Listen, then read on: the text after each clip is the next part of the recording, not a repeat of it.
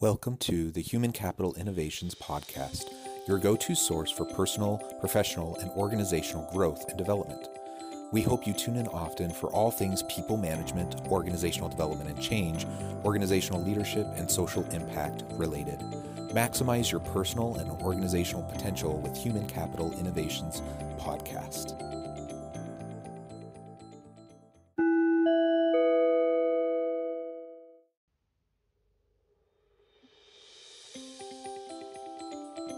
Welcome to the Human Capital Innovations Podcast. In this HCI podcast episode, I explore Simon Sinek's recent video, Why Tech is Not Always the Solution.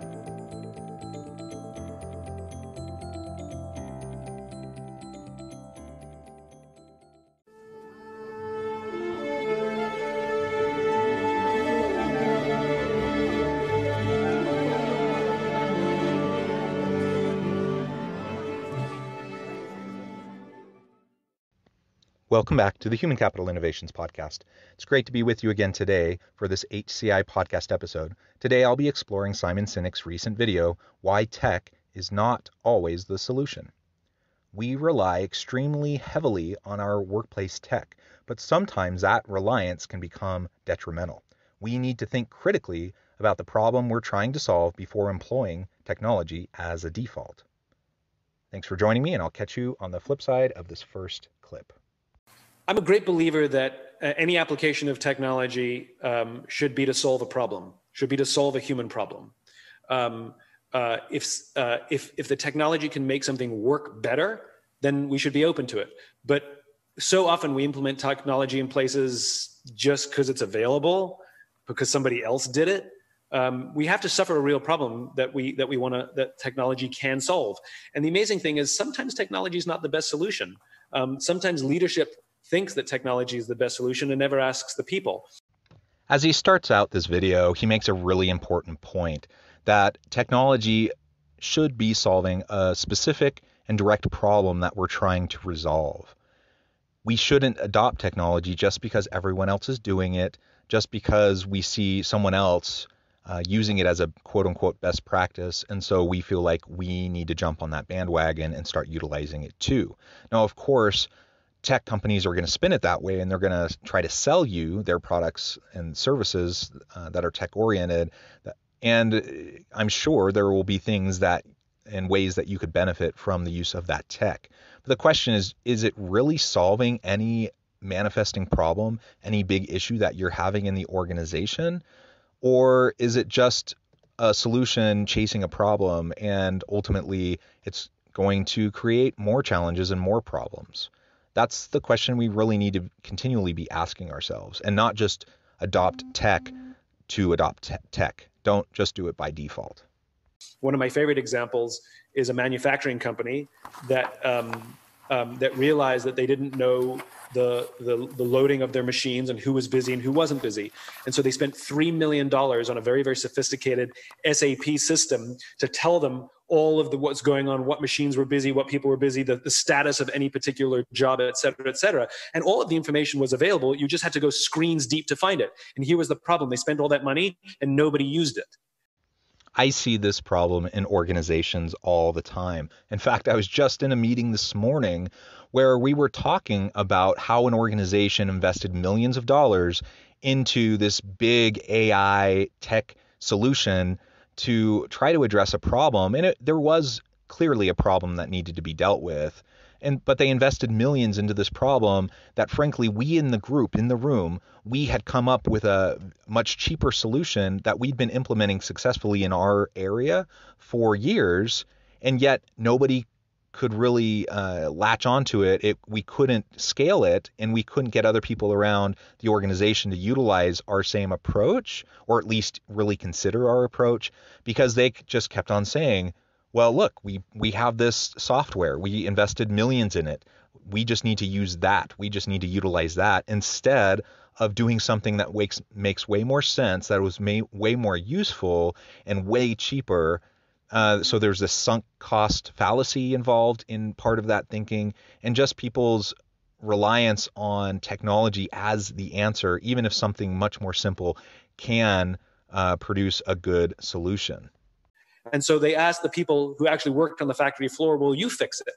They went to the local stationery store. They bought a bunch of colored folders, red, yellow, green. They bought a bunch of lucite folders that they pinned on a board, and they put the name of every machine on the lucite board and the name of the job in the folder. And if you were green, it's because you were on schedule. If you were red, it's because you were running late and you needed help. And if you were yellow, you weren't working, your machine was down, and you were available to do other work. So you could stand there in front of this board that they probably spent $30 on, and in an instant, you could see who in the factory was working and who wasn't, and who needed help.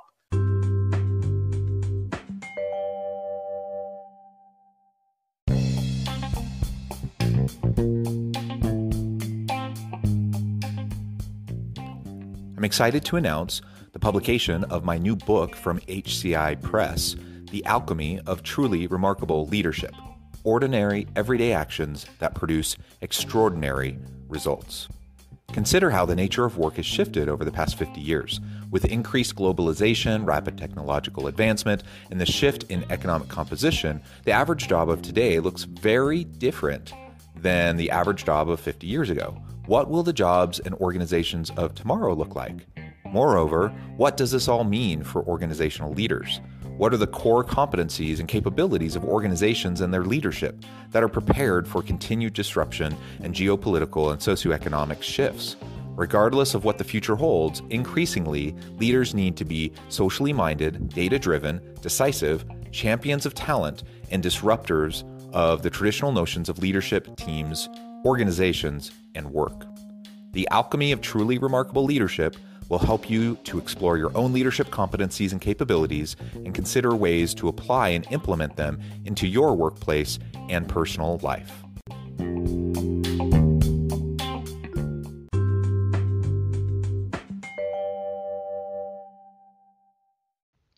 How often do we ignore workers on the front lines of organizations, those who actually connect with and interface directly with the customers, those who are on the shop floor or on the factory floor? How often do we not go to them and ask them for solutions to these complex organizational problems?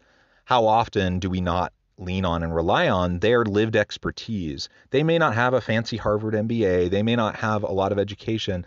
Maybe they do, but maybe they don't. And maybe, they're in a blue collar job. And so we think, well, they're not going to know how to deal with this. And so we end up investing in a high price consultant or a high cost technology solution, and we implement it, integrate it. And then, like was said in the earlier clip, nobody ends up using it because it's too complicated.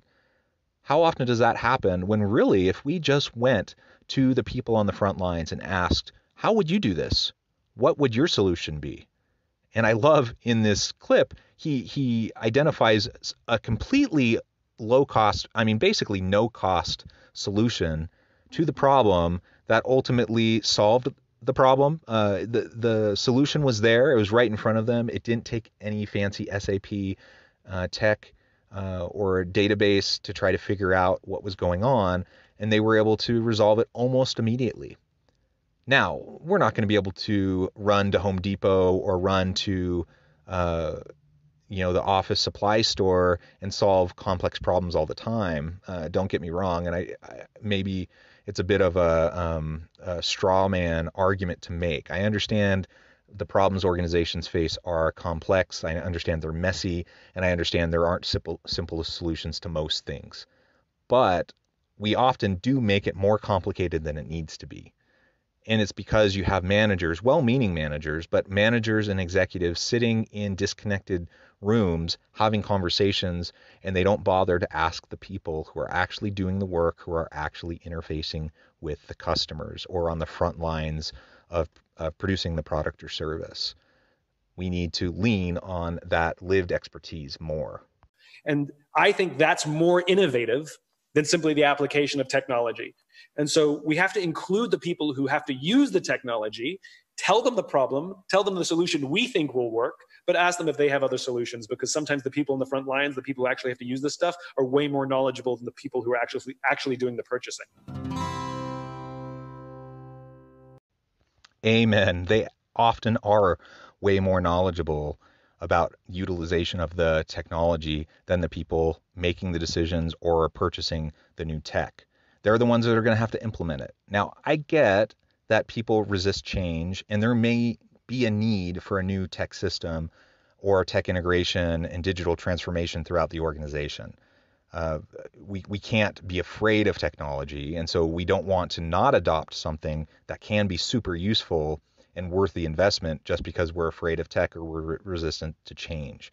That's not what he's arguing. That's certainly not what I'm arguing.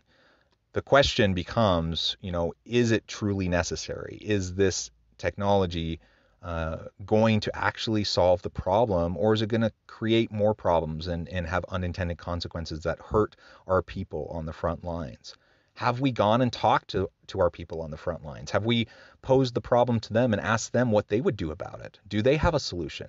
Maybe there is a relatively simple solution. Maybe there's not, but maybe there is. And we need to ask the question if we hope to be able to drive the types of sustainable solutions with buy-in that we would hope for any organization, for any team. Now, if the tech is absolutely essential and digital transformation is necessary, utilizing that tech in that area, then we do the hard work of breaking down resistance, creating buy-in, and going through the change process and adopting that technology so that we can do our jobs better. I'm all for that. But let's not use it as a default. Let's not automatically assume that some new tech system is going to solve everything. And like Simon says, sometimes it's the really simple solution that's the genius solution. Sometimes that's the biggest innovation, not some new system, some new huge process, or some new technology integration. As long as we can ask ourselves these questions and challenge the assumption that more tech is always good tech, then I think we'll be in pretty good shape. Thanks for joining me for this episode of the Human Capital Innovations Podcast. As always, I hope you stay healthy and safe, that you can find meaning and purpose at work each and every day, and I hope you have a great week.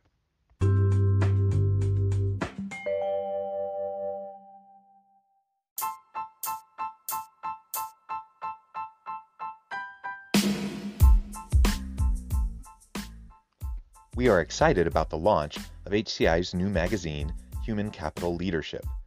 Human Capital Leadership is a free, interactive e-magazine designed to help individuals, leaders, and organizations find innovative approaches to maximize their human capital potential. We will be publishing issues quarterly in August, November, February, and May. Check out the first issue and let us know what you think.